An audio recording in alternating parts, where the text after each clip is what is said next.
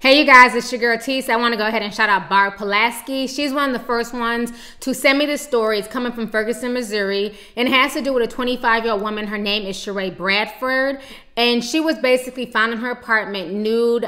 She had been shot with a bullet to the back of the head. They have since found the killer, and his name is Stacy Gear. He's 20 years old. And basically what happened is that she had met him on Facebook. She agreed to meet with him for sex. She's also a mother to a 6-year-old daughter. He came over there to have sex with her. Eventually ended up killing her, taking her money, taking her cell phone, and eventually her body was found a few hours later. I want you guys to go ahead and watch these news clips. I'm gonna come back with the rest of my commentary. Well, Melody, the apartment where the victim lived is surrounded by surveillance cameras. Her family members are confident the killer was captured on video entering and leaving the building. A relative found 25-year-old Sheree Bradford's nude body face down on her bed Saturday night in her Versailles apartment. Now, the complex is located in the 1500 block of North Winds Estate Drive in Ferguson. And while the cause of death is not known, family members say Bradford was lying in a pool of blood. They believe the person responsible for her death is a man she met on Facebook last week and dropped by her home for the first time Saturday night. They say the man is mentally ill and had a long criminal record of violent crimes against women.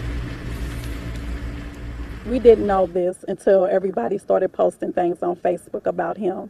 They know he did this, and we know he did this. Yeah. My daughter is killed. My daughter is murdered because of this.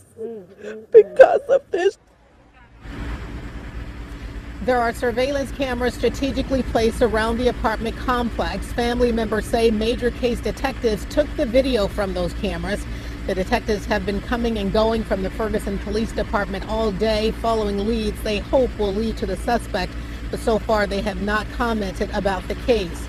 Family members tell me Bradford was an aspiring nurse and mother of a 6-year-old daughter. They say they're thankful the child wasn't home when her mother was killed.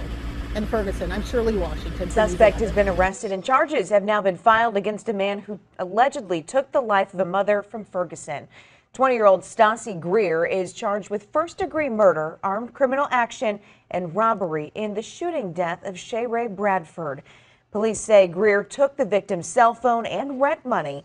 Bradford was known to her friends as Ray Ray and was found shot to death in her home in Ferguson. All right, so you guys just watched the news clip. So a lot of things bother me with this story. One, with this woman being 25 years old, she was a single mother. She had a 6-year-old daughter. So this entire situation is really sad because now you have a child who's left out here motherless. And I see a lot of people going in, talking about how stupid she was, what a stupid mistake. How do you hook up with somebody off of Facebook? And I noticed that it's very easy for a lot of people to just sit back and judge, or how people act like if you meet somebody off of the internet, that's just so bad and that's so wrong. But yet and still, people can meet somebody at a mall or at the movie theater and not even know them for 24 to 48 hours, and they're going on a date with them, or they're talking to them, or they're inviting them over.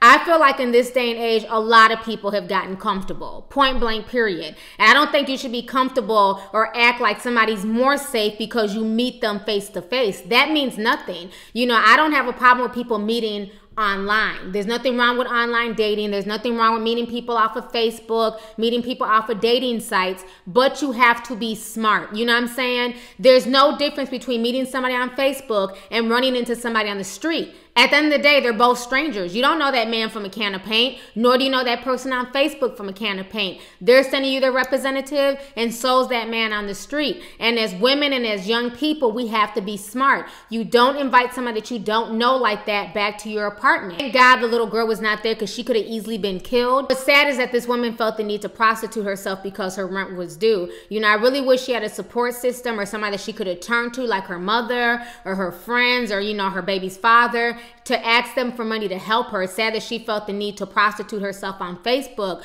to try and pay her rent. He had absolutely no intentions of giving her any money or helping her pay her rent. He came with one motive, and that was to rob and kill her. And it's really, really sad. And I think that instead of people judging her so harshly, they need to take this as a lesson learned. Because to me, a lot of people get comfortable. They feel like, they're better than, because I'm dating someone that I met off the street, or I'm dating someone that I met at the movie theater, I'm dating someone that I met at a club. And at the end of the day, that person that you met at the club club, you don't know them any more than that person that you're meeting off of Tinder. You know what I'm saying? You have to vet people. You have to get to know them. We need to stop being so thirsty. Yes, it gets lonely being single. And yes, it's hard, you know, and everybody's looking for that right person, looking for, you know, Mr. Right. But you have to be smart because not everybody means you well. You know, you have a lot of guys who are saying that she's stupid and she's an idiot, but then some of these same guys who are judging her, they have no problem going on back pages and finding prostitutes and finding, you know, escorts and things like that on back pages for a one-night stand. And these same prostitutes could set them up, could have guys come in there and rob them. So a lot of people put themselves in stupid situations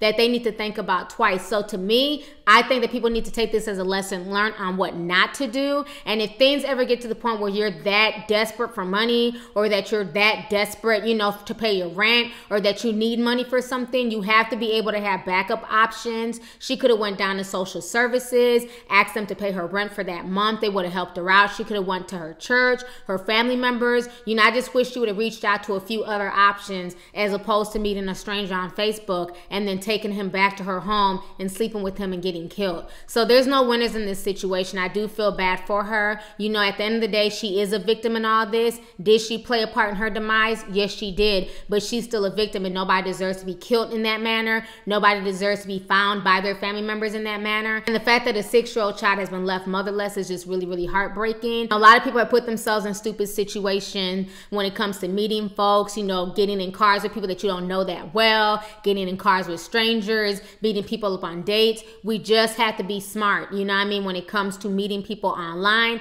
or meeting people face to face. You have to vet people out. You have to listen to your gut instinct. There's nothing wrong with taking your own car and meeting with somebody, you know, so you have to be smart, use your instinct. And I know for me as a woman and as a parent, I always think about my kids first and foremost before any decision, especially something like that when it comes to dating. You know, is this person trustworthy? Is this person worth me going out? You know what I'm saying? Because you want to make it back home. You want to see your kids again. You know, so it can be very, very dangerous out here. You have a lot of just crazy people. So as adults and as females and as males, we have to be smart and not put ourselves in these particular situations. So anyways, let's go ahead and get the discussion popping. Go ahead and leave a comment. Let me know your thoughts on this entire situation. All right, deuces. Hey you guys, it's your girl T. Make sure to subscribe, like, and share my videos. You can also visit lovelyt.com to purchase any merchandise. Also, don't forget to click the boxes down below to watch any of my previous videos. Talk to y'all later. Deuces.